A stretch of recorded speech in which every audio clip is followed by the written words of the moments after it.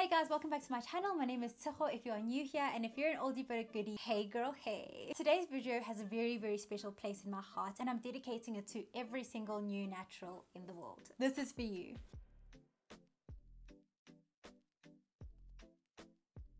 Now, I know that it's a bit weird that I've taken so long to actually put out a video like this on my channel, especially because one of my niches is primarily focused on natural hair care and more specifically 4C natural hair.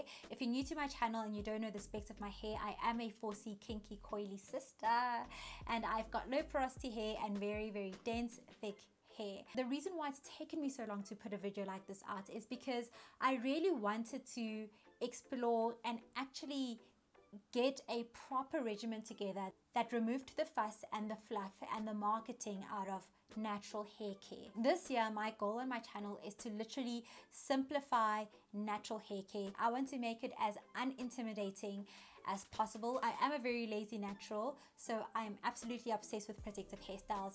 If you want to know how to put on a frontal wig and you're new to being natural, I got you. If you want to know how to install passion twists, I got you. If you want to know how to do fur locks, I got you. So this is going to be a channel that you come and I want you to feel at home. I want you to feel comfortable to make mistakes, comfortable to do the unconventional, the taboo things. I want to create that space for you to also be able to ask me those questions that other naturals or other natural hair influencers would be like, what are you doing? I'm referring to questions around using hair food, Vaseline, sunlight, relaxer on your hair. Feel free to ask me those kinds of questions because I wish I had someone that I trusted to ask these questions. Also, if you don't know, I've been on my natural hair journey since 2012. So as a new natural, I just want to equip you with all of the new and old school things that I have stuck with since I started my journey. On my tray, let me show you guys my tray. You probably would have seen it on the thumbnail. On my tray, I've got 9 products. 9 products that I think every new natural must have, and actually even new existing naturals. I think that we have overcomplicated natural hair routines and regimens. We've put too many rules. We force people to do certain things. Also, I think even worse, there is no evidence-based outcome for why people must have certain routines or follow certain steps.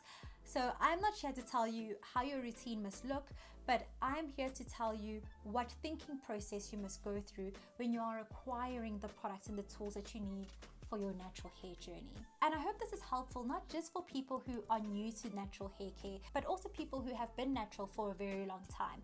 So the way that I like to build my regimens, or the way that I like to purchase products, is I sit down and I actually analyze my hair and I think about what my hair actually needs. So I basically build it from that perspective, from a needs basis, as opposed to what looks pretty or what looks interesting in the market. So the first thing that I think every natural should have is a water bottle. This is a water bottle that I've had for, I can't even tell you how many years, and it still works. You can put your water in here, you can put your water and oils in here, you can put your leave-in conditioner diluted in here. Whatever you want to do, I think any new natural needs this, because this is the #1 step of maintaining natural hair. Natural hair is very sensitive, contrary to what you may think. You may feel like my hair is hard, it resists combs, it breaks combs, but in all that, it's got kinks and coils and tangles that make us easily susceptible to breakage. So when we add moisture to our routine, or when we lead with moisture in our routine, it actually makes natural hair care that much easier and better and healthier for your hair. And then when you think about any good natural hair regimen, it needs, yes, shampoo. Shampoo is the one product that I use the least of. This is the Sheer Moisture shampoo. This is for low porosity. It's the baobab and tea tree oils low porosity protein-free shampoo. If you can get your hands on this shampoo, I would highly recommend that you do if you do have low po hair. I've had this for quite a while. I hope it's not expired because I'm not going to throw it away. It's so hard to get your hands on it, but if you do, guys, please get it. The thing that I love about the shampoo is it doesn't strip your hair, but it does cleanse. It does give you a deep cleanse. And I think for a person like me who doesn't shampoo their hair with every single wash day, whenever I do, you do need something that is effective, because obviously without washing all the time, you would have accumulated some sort of product buildup. And I find that this is gentle yet very effective. It's got that tea tree in it, which also strips and clarifies the scalp, making sure that your scalp is balanced and healthy. So yeah, I absolutely love this. I would say out of all the products that I'm going to show you guys today, this is probably going to be the most expensive one, but it's definitely want to accumulate and want to have in your collection. The next thing that you need to do is bring back all that moisture into the hair and repair the hair shaft. And what I would highly recommend is getting a conditioner. I've got a Native Child product review where I talk about this very product. This, I think, is literally the standout product in my collection that I have on my tray of all the things I use. And I have a lot of natural hair products, but this I will never be without. For starters, it is a local brand, so if you live in South Africa, you're looking for local companies, I really highly recommend Native Child as a hair company. If you are stuck and trying to figure out, okay, how do I build my collection of products, I would highly recommend that you start with them. They really know how to formulate products. Their products are effective, they work, and guess what? They are affordable, but also they are widely accessible. They are in Pick and Pay, you can get them in clicks, you can also get them on the website, and they deliver really, really quickly. I don't know what else I should say to you to convince you to get some Native Child products. And no, I'm not sponsored by Native Child, but I'm just blown away by the quality of their products and the effectiveness of their products at the price points that they are offering them at. So this was a discovery that I made in 2020. Hands down my best hair products for 2020, or hair product discovery for 2020. It is a co-wash, it is a deep conditioner, and it is also a conditioner. So depending on how long you leave it will determine obviously how effective it is in your hair. You can use it as a co-wash because also it has ingredients, and I have this all in my video, but it has ingredients that prove that it actually has the capability of moisturizing your hair, of hydrating your hair, as well as cleansing it. So I think it's a fantastic product. So if you're looking for something and you don't want to spend money buying a hair mask, buying a deep conditioner, buying a proper conditioner, get this. I also think that this can also be diluted in your water bottle to make a leave-in conditioner that you can spray on your hair. So there's a lot of uses out of this product, and I really like it. The next thing that we're aiming to do, depending on whether you're low porosity, high porosity, or medium porosity, I'm low porosity. Also guys, just as a side note, if you are curious about porosity, I know that there's so much information and resources out there. I don't want to sound like a broken record and like release the same kind of content as what you could find on other people's channels, but if you do want to hear my perspective on hair porosity, let me know and I will craft a video on hair porosity so that you guys can get a bit more familiar with what hair porosity is and what it means to you and your regimen and how you take care of your hair. Anyway, let's get back to it. So now your hair's hydrated, you've jumped out of the shower, and the next step is we need to seal in the moisture.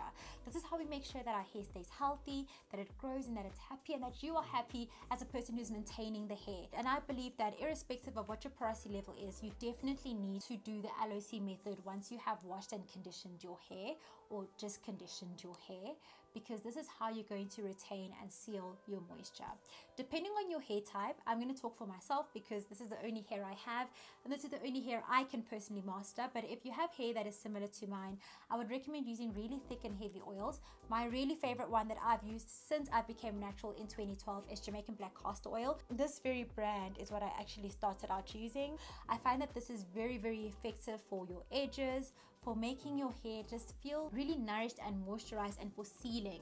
It is a thick oil, so I don't think it's suitable for every single hair type. Some people use it as a hot oil treatment. I like to keep it in my hair. I like to base my scalp with it because my hair really likes it. So if you're curious about Jamaican black castor oil, then I would recommend that you go and grab yourself a bottle. You don't need to get this exact one. This is the one that I use and I reach for whenever I go to CREME. So once we've applied an oil, obviously we've got the liquid because we've just washed our hair. Some people use leave-in conditioners. I am some people, but in all honesty, I don't have a leave-in conditioner in my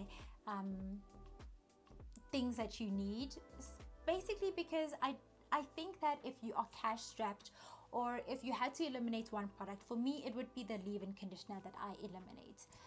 Because I've used multiple leave-in conditioners that were not effective, but because of the sealants that I use, the butters that I use, my hair's been able to retain moisture, which makes me wonder, like, do I actually need a leave-in conditioner? So for this, I have left it out. However, if you are looking to get a leave-in conditioner and you like leave-in conditioners, you can definitely get one. So after we apply the oil, the next thing that I like to go in with is butter.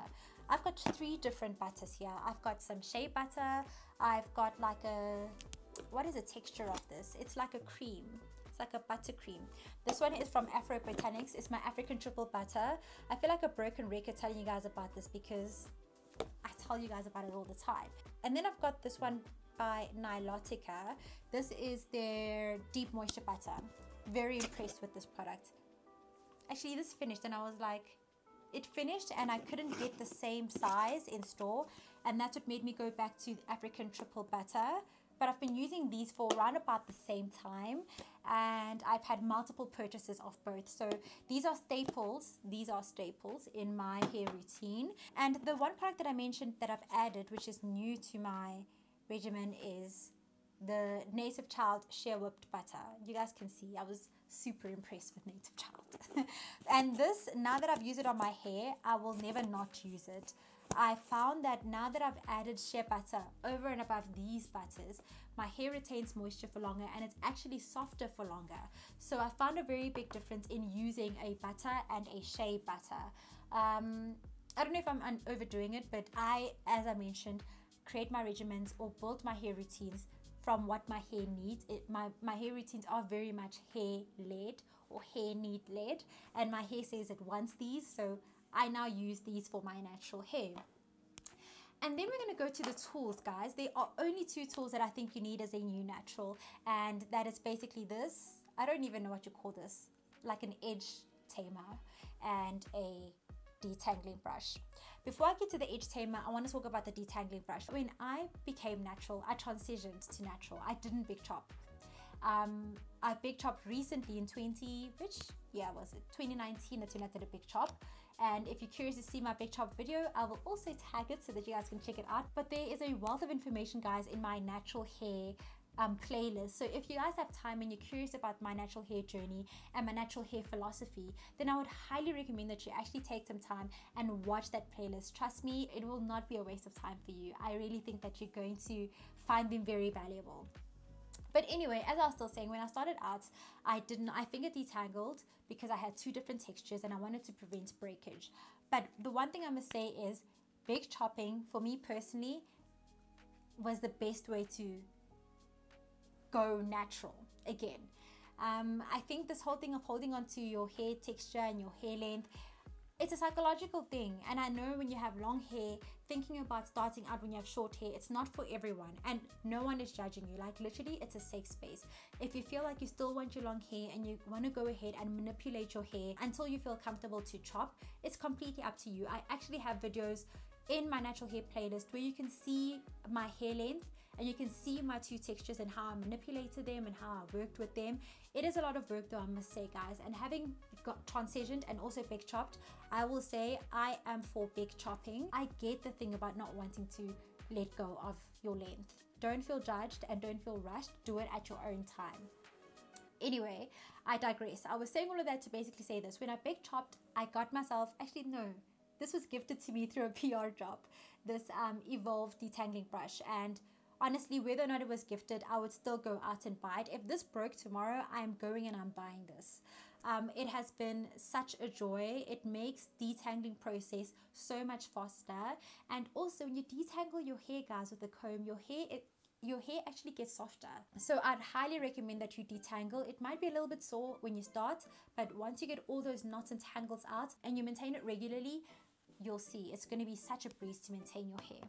And as I mentioned, this edge tamer, I think this and the leave-in conditioner are two of those products where you can keep it in or you can take it out depending on your preference. You can use a toothbrush if I'm being honest. But the thing that I like about this edge tamer is it's got it's got three uses. This was also given to me in a PR drop, but I think you can get both of these from DECLUTTERING. They are both from the same company, Evolve, but I have seen these at DECLUTTERING. This you can use to brush your edges with. I'm not one to like lay my edges. I feel like it's too much admin, so I normally just like brush them away. But if I'm feeling fancy on the day, I will lay my edges with this. I like it because it also has this side, this fine comb side that you can use to actually like shape your hair, bring it down, and it actually looks so nice with the lines that this creates. This also rat tail comb, you can use this to create lines. It's great for scratching your hair as well. Didn't know this. But yeah, you can use it to scratch your scalp as well. And yeah, I think very versatile and very great tool. I'm all for multi-purpose products, guys, because natural hair products are expensive. And if you can use one thing for multiple things, it's a yay from me. The next thing, guys, in protecting your hair that I think every natural person needs is some sort of hair protection. I use the satin bonnet, this very satin, is it satin? Yeah, it is satin bonnet. I use a satin bonnet, this very famous satin bonnet that I always go live with or on my stories on Instagram with. This is what you see on my head all the time. I've been using this for more than a year now, and this elastic part has never gotten loose. I can use it when I've got braids. I can use it when I have a wig on. It's really snug. It's quite snug. And the material on the inside is satin, so it won't cause friction with your hair. I also actually have satin pillowcases, but I don't really sleep on these with my head. Maybe when I'm like resting on my bed or I'm reading a book, then I will lie on the pillowcase, but I usually am always wearing a bonnet. I wear a bonnet indoors 80% of the time. If I'm lying on the couch watching TV, even with this hairstyle, I'll wear a bonnet. I think it's just out of habit, but what I found is when you cover your hair doesn't get snagged. It doesn't get impacted by the friction of your surroundings, and as a result you can retain length and grow your hair faster. So that's just a quick tip about wearing a bonnet all the time. It may be boring, but your hair will thank you for it. Guys, we've reached the end of the video. Thank you so much for tuning in. I think that this was a very useful video for me, and I hope it was for you as well. If you have any other questions, guys, you can leave them in the comment section down below. You meet me on the Instagram streets, drop me a DM, and let's get chatting there. Until next time, guys, ciao for now.